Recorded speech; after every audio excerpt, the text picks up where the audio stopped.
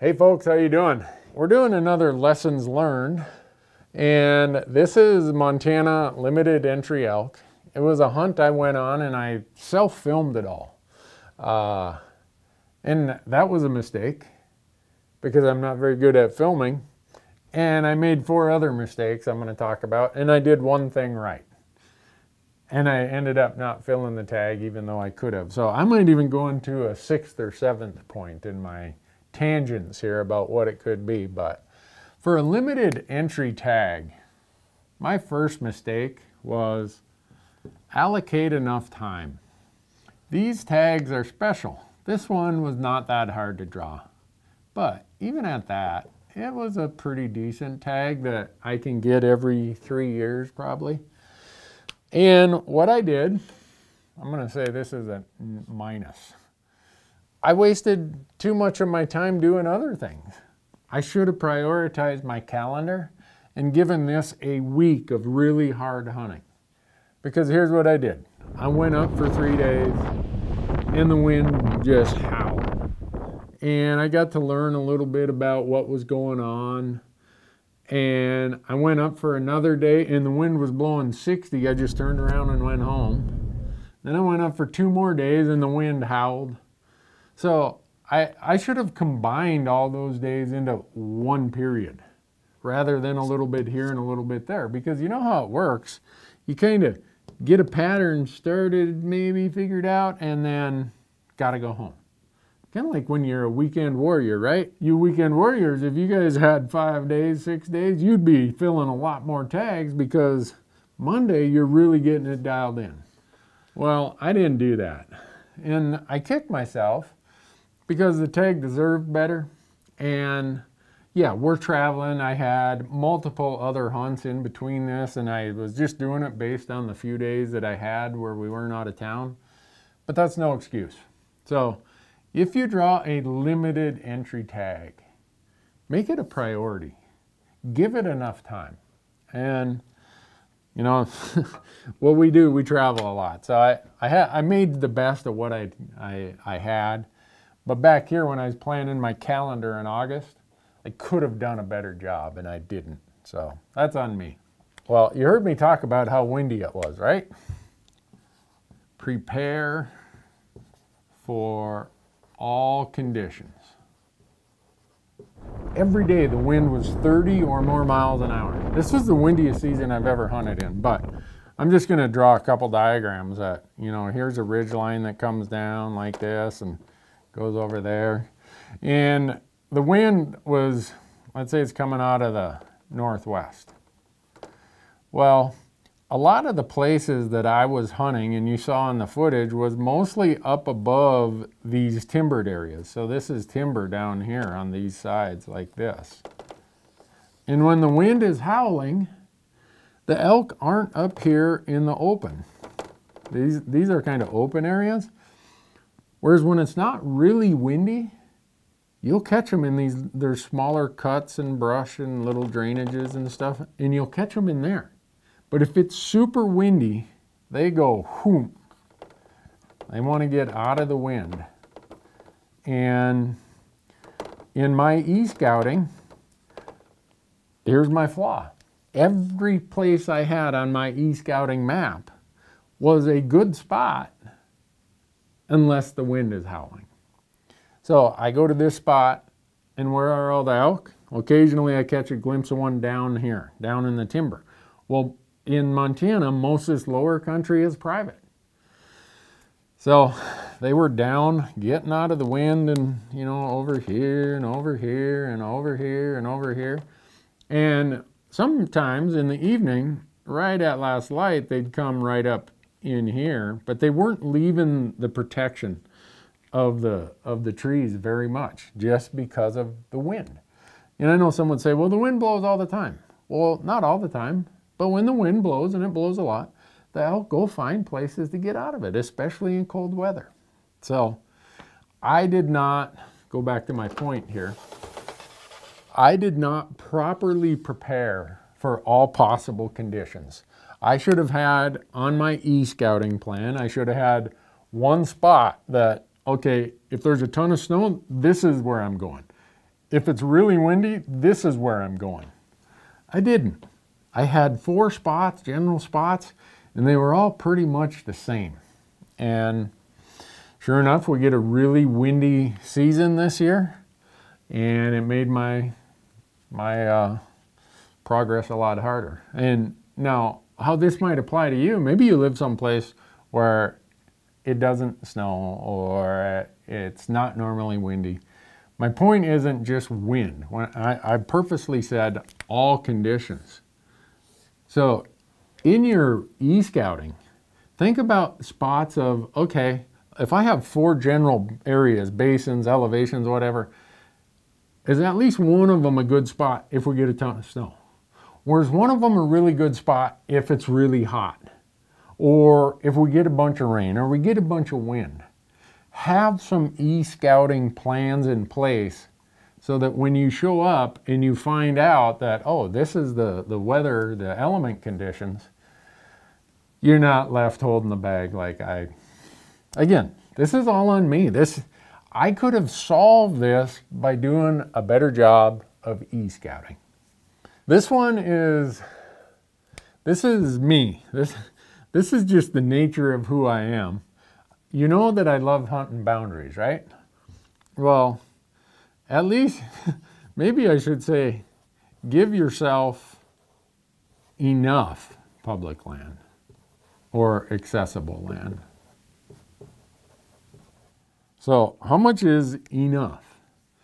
I usually say if it's 40%, I'm good. 40% and above, 50% is my preference. I'm going to wipe this off and I'm going to draw another diagram here, so bear with me.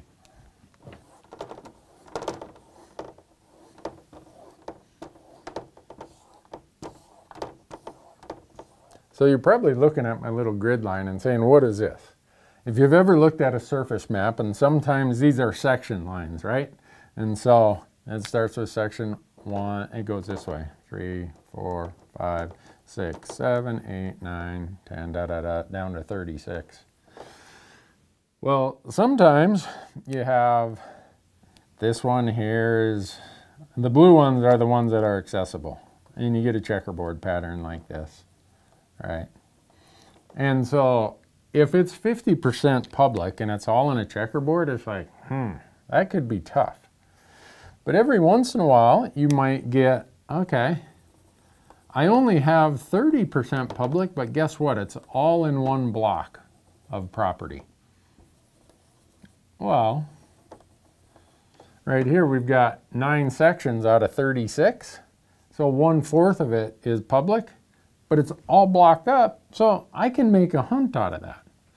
But sometimes you get, okay, a little bit over here and a little bit over here and a little bit over here, and you don't have much to work with. And so you're constantly chasing these boundaries. Let's see if I can do this. And this is how it was there. This is private. This is public. And then I ended up with another piece that came in like this. And then over here I got a piece. And then it goes like that. So this is all private.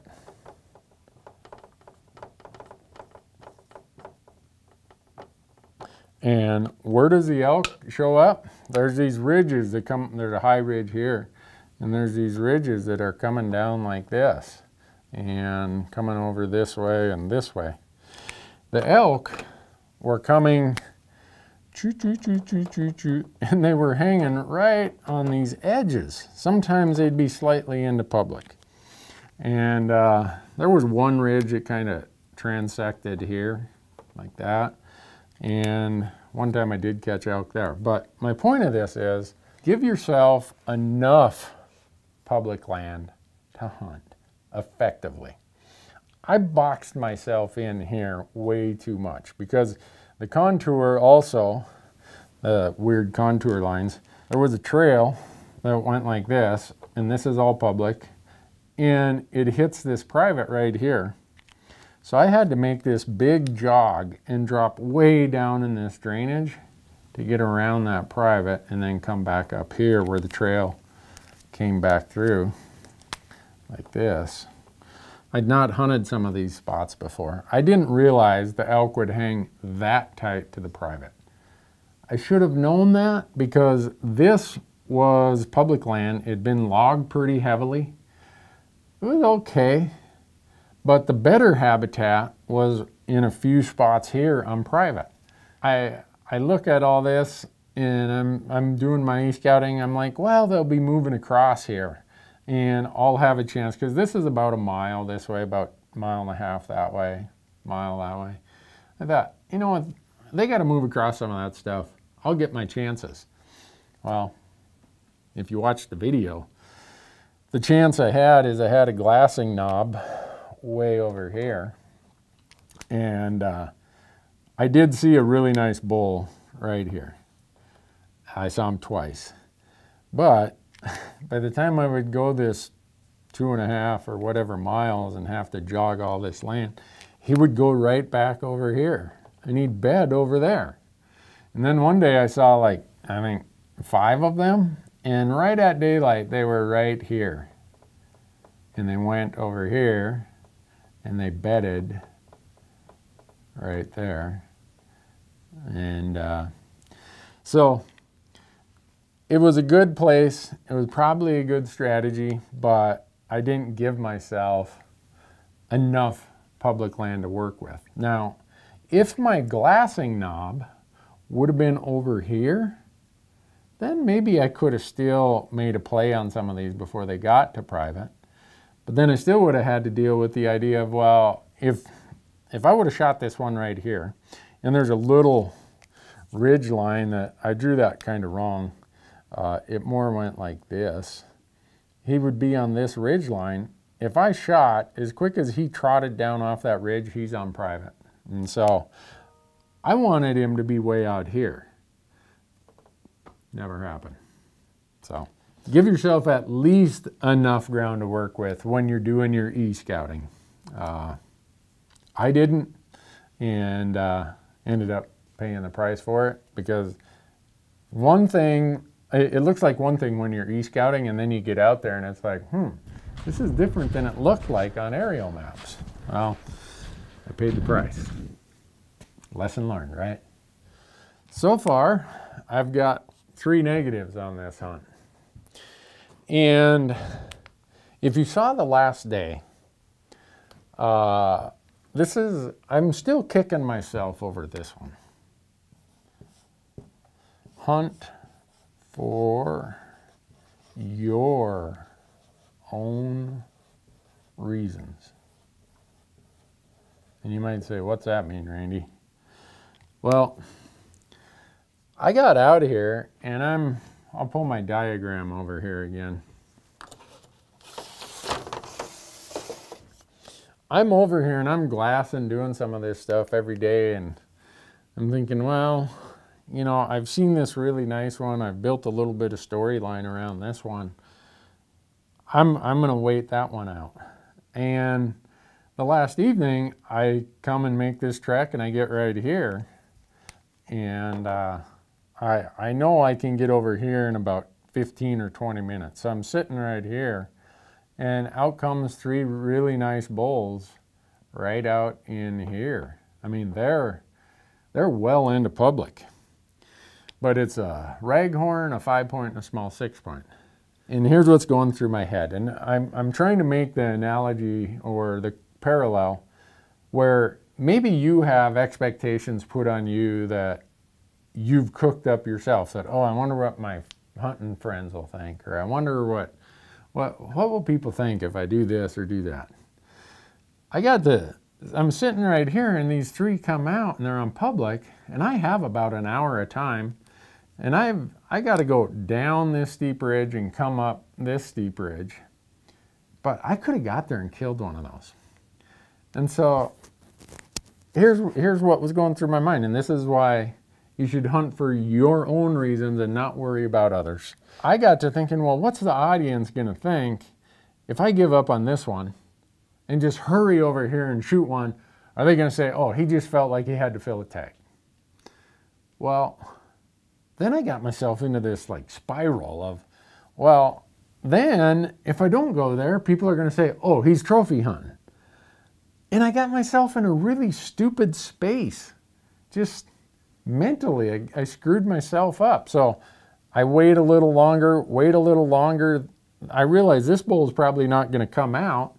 And finally I take off over here. And what do these three bulls do? They pick up and they go whoop. And right about there, I get there and I film them. And now I realize I screwed up. Because Randy Newberg, if he hadn't talked himself into some stupid expectation or worrying about what others were going to think, the second these three bulls showed up, I would have been like, boom, boom, and I would have killed one of them. I had my chance right there.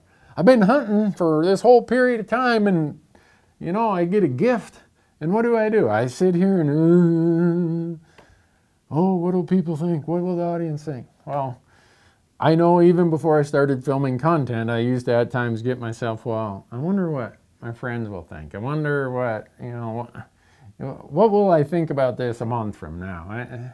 And sometimes you can get your brain in just a stupid place.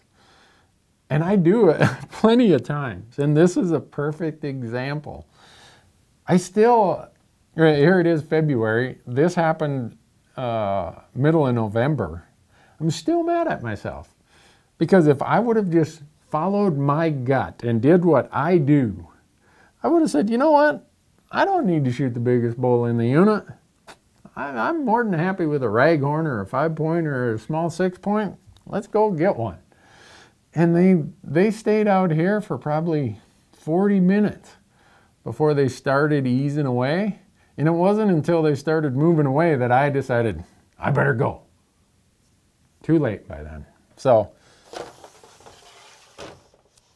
the point of all of that is hunting should be about your reasons.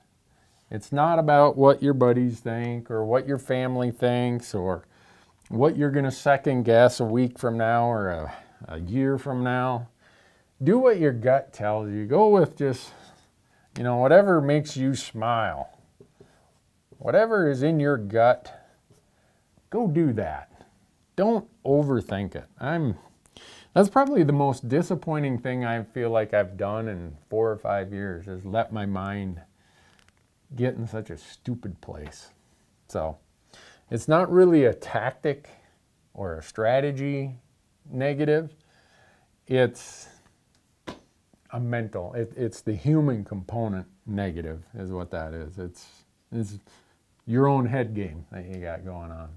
So, but there's never a hunt that is all negatives. So I get to put a positive up here for number 5.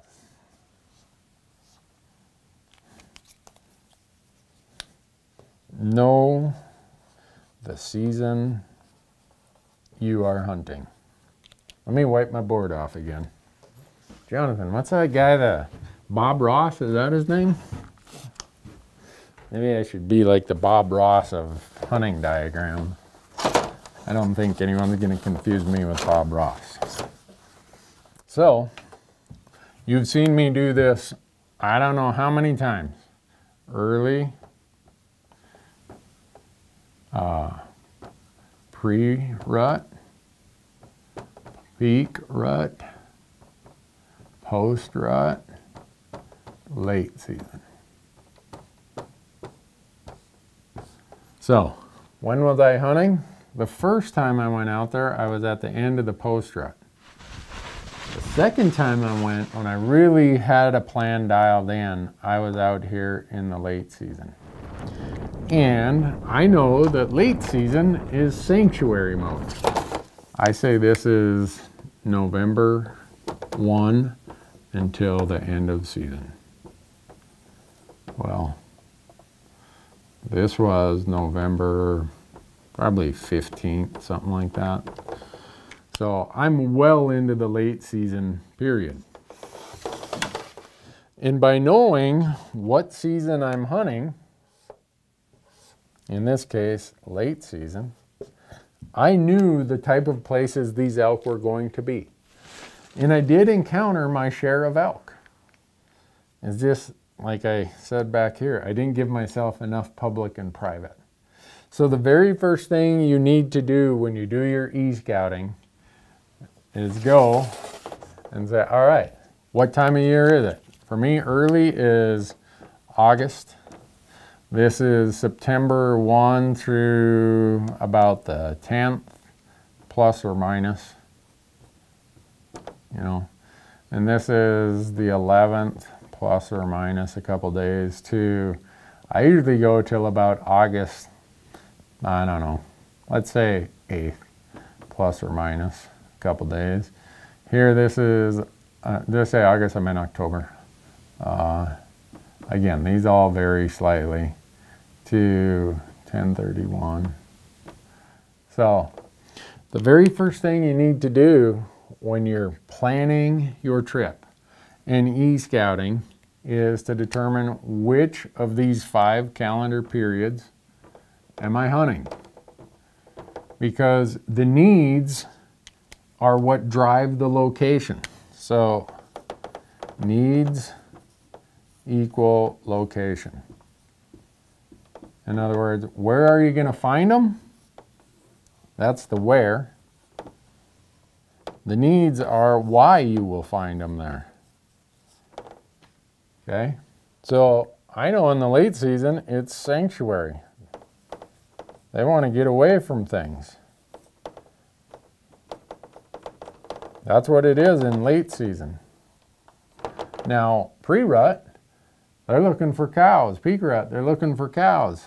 Early season, they're looking for food. So if the need, in this case sanctuary, is places that are far away or hard and complicated to hike through, or maybe have so much private land that people give up on it and therefore elk go there because there's less hunting pressure. A sanctuary is any place where hunting pressure is less. And that can be terrain, topography, distance, boundaries, whatever. So if I want to know where, that's going to be determined by the why. In other words, what do they need? And there's 4 needs: food, water, sanctuary, and seasonally, sometimes breeding. So you got to determine which of these 4 needs they want at the time of year you're hunting them, because their location in November is way different than what it's going to be in August, or in late October, way different than early September. So I think I did the right thing. I'll give myself some points for that. I knew I was in a late season pattern. I knew the bulls were going to be in places that had less hunting pressure. And the places that create less hunting pressure in this case were spots where I had to walk a couple miles just to get to my glassing hill. And then from there I had to walk a couple more miles to maybe get where the elk were. And there was enough of this weird private-public interface that I never saw another hunter in there. I saw way more elk than I did hunters. So I would say these are the lessons, the main lessons that I learned in this hunt that, again, they'll stick with me. I'll be thinking about that. In fact, if you asked our crew right now, what was the first thing I said when we did our year-end meetings for planning the 2021 season? Is let's not spread ourselves so thin. Let's do fewer hunts and give it more of an effort. And that all comes back to me realizing the way I designed our calendar in 2020 did not allow me to allocate enough time. And then all this other stuff, these are just mental notes. It's like, yeah, don't do that again, Randy. So anyhow, I hope that you get some benefit out of these. You know, I'm embarrassed to have to stand here and tell you in a hunt, the 5 lessons, 4 of them are negative, but it doesn't always go the way you want. If I would have shot one of those 3 bulls that last evening, this would have been a positive, because I would have said, hunt for your own reasons, and I went and I shot that 5-point or whatever, and that would have been a positive. But I didn't do it. So anyhow, the idea is for you to benefit from our mistakes, or benefit from the things we do right. We don't have it all figured out, as you can see by how many negatives I have here. But we're not here to act like we're the greatest hunters in the world. We're just here to analyze what we did right and what we did wrong and share that with all of you. Thanks for watching.